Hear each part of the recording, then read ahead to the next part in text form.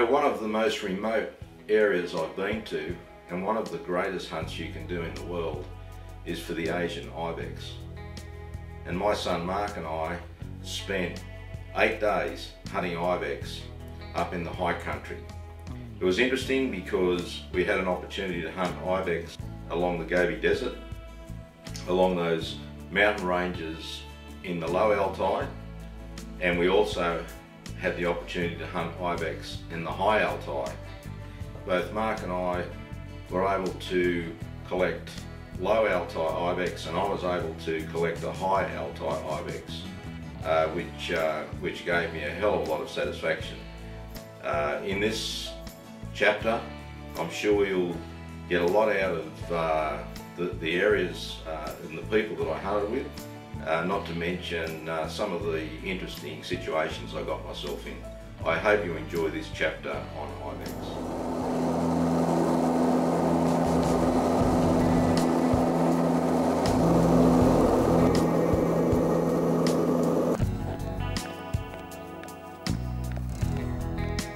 This is Altai. We've just landed.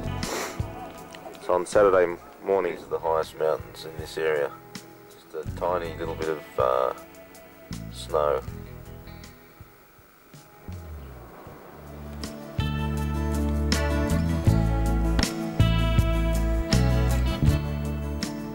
This is very spectacular country.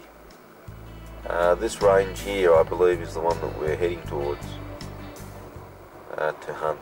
It's very cold outside, perhaps about 6 or 7 degrees, and we're about now at about 8,500 feet. So we're going to go to about between 10 and 11,000 feet to hunt. We're blessing the hunt with vodka. This is traditional.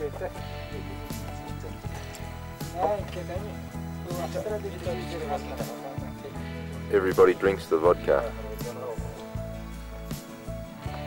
This is to a successful Ibex hunt, eh?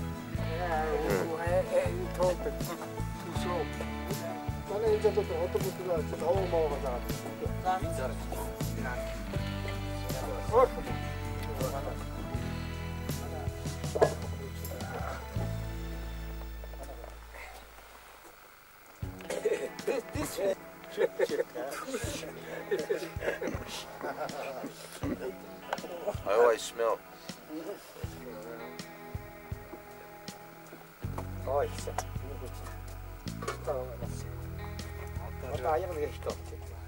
This is one of the guides. He's just set up the spotting scope to look at the mountain, and he's just seen Ibex up on the mountain. We go by horseback up onto the top, and then we glass all the areas into the basins.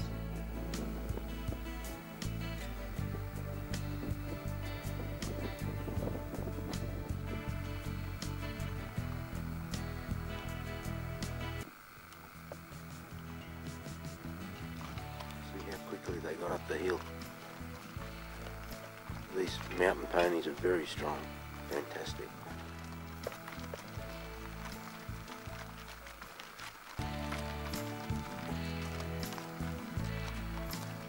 There's our guide and Mark.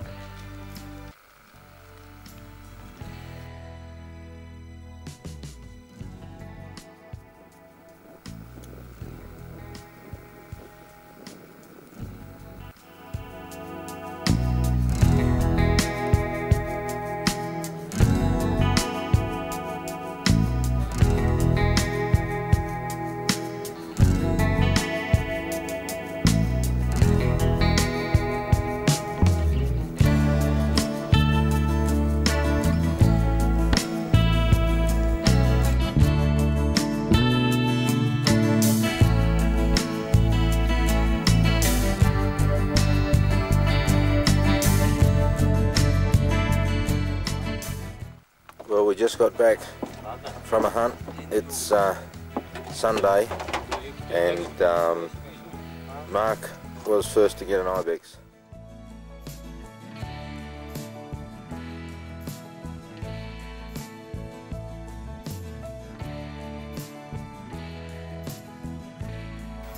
So we're just celebrating, just about to have something to eat.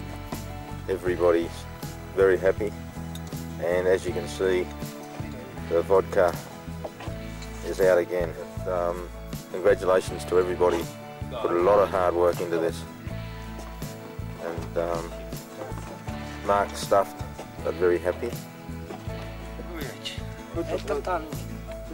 This is a superstitious way of getting good luck. One of the old herdsmen has brought his rocks to throw for us for a day for tomorrow.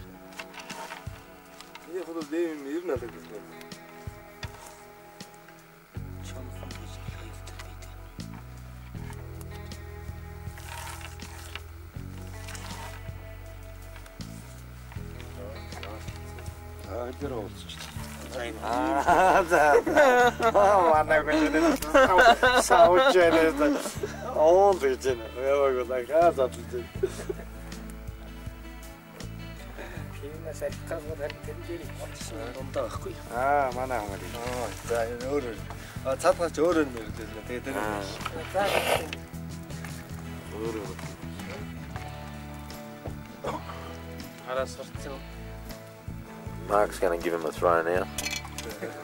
One's gone in the beer. Now Mark is going to throw the bones.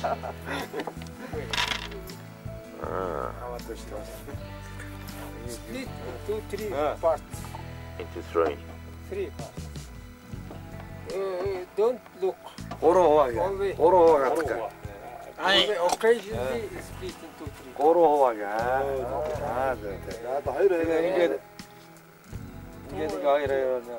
split into 3 parts. You thought what for you are guessing? Did you think about something? Okay. For father's happiness or your No, I didn't think about nothing. You nothing. Nothing. Empty. No, empty. Nothing. You just Huge bottle. When you mix all 21 stones, you must remember what for you are for yourself, or fathers, or his, or where to go.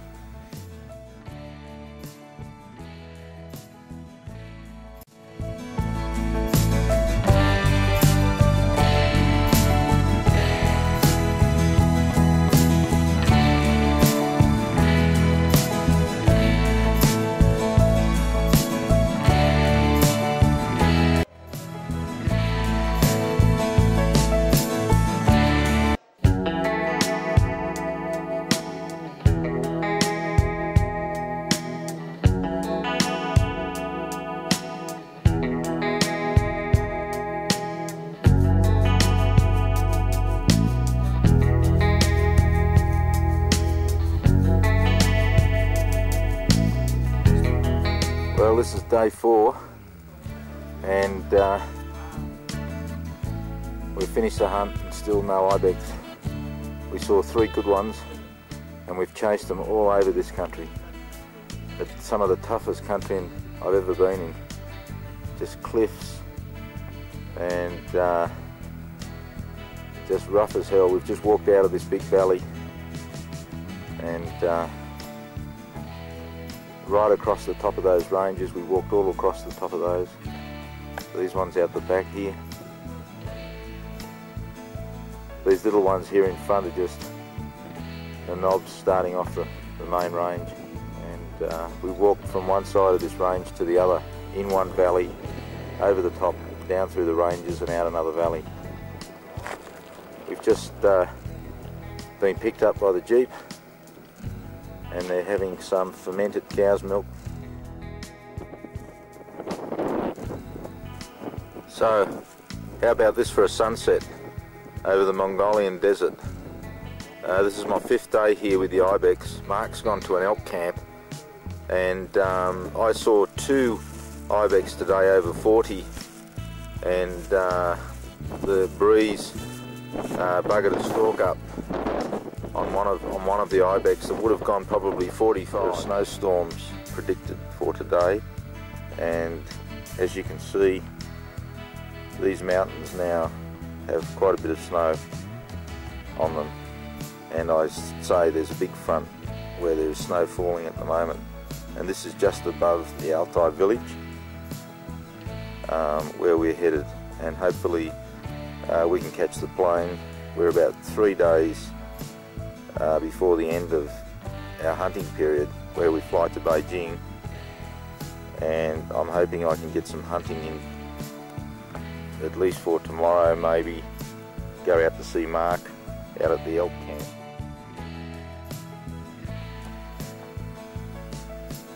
We are back in Altai, and contrary to my last message about leaving Altai, we have now decided to go to another hunting area where Wayne and Grant have come back with some good trophies, and we are staying just for a couple of hours to have lunch and then go into this other area where there is a lot of snow, but hopefully there will be also a lot of Ibex. Everybody is anticipating a good hunt, so when we leave this yurt, we will go back into the mountains and try for another 2 days for some good hunting. Well, we've just started our ascent up this river. I don't know the name of the river, but I guess I'll find out later on. And we are heading up to these mountains. Looks more like New Zealand than anything else. Well, this is the last day. Here we go again. We've just spotted 3 massive Ibex on the top of this hill. They've just gone into that gully, and we are waiting for them to bed down.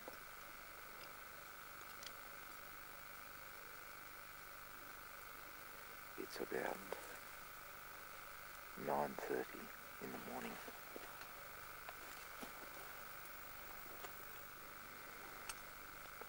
And we'll look for more Ibex in this country.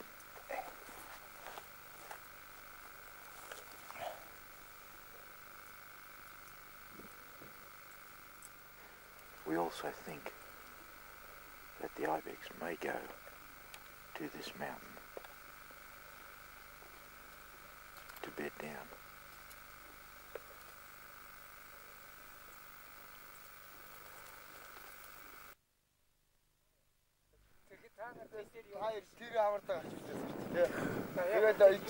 Well, we've hunted hard and we're at the top of the mountain, and I'm puffing because we are working very hard, and if you want to know what a 43-inch Ibex looks like,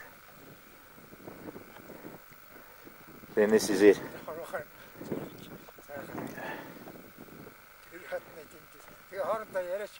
This is my prize for 7 days of hard work, and these people really worked hard for me, and this is the first time I hunted with them, and this is where I took the shot from that rock up there, and they were laying in this gravel. I'm extremely happy. So are these people, as their faces tell.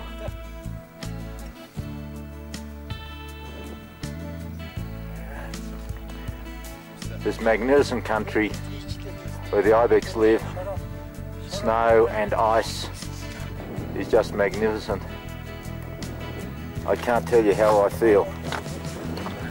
So we have to take the Ibex down that valley now because these people want to get back to an election, would you believe, to vote.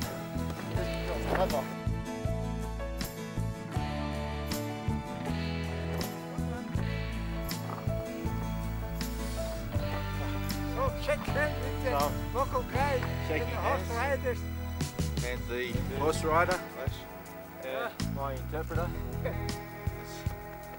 this man is helping me to get the Ibex, and I am absolutely thrilled. This man has got the horses, and it's good. So everybody's good.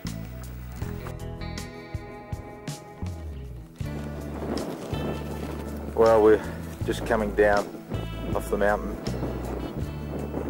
This horse has rolled and thrown its saddle, and this horse here has rolled and thrown its saddle with all the meat, and God knows how we got them down off the mountain. But anyway, if we look across here, you can see the vultures now. They're slowly coming down with other birds, and we've only been gone for about 10 minutes. They must have been sitting in the rocks watching us. So the carcass is just at the base of that cliff.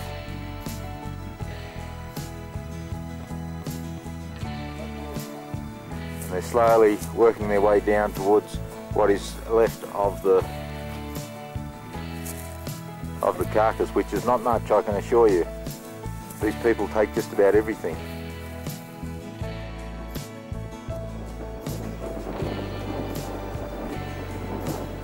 You can't help but be impressed by this country. Beautiful, clear running streams coming down from the snow. He looks quite mean, but really they're quite gentle.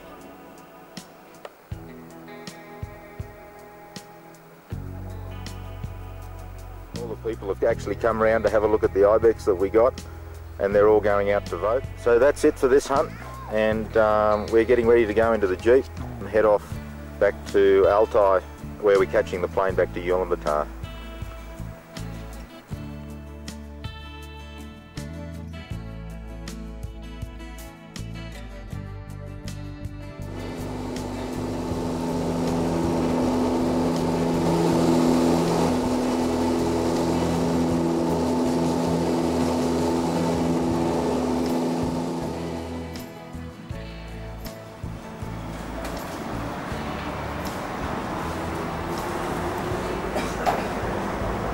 We're leaving Ulaanbaatar Hotel, and as you can see, all the trophies are being loaded onto the truck. Some massive elk heads. That's Mark and my head's being loaded now.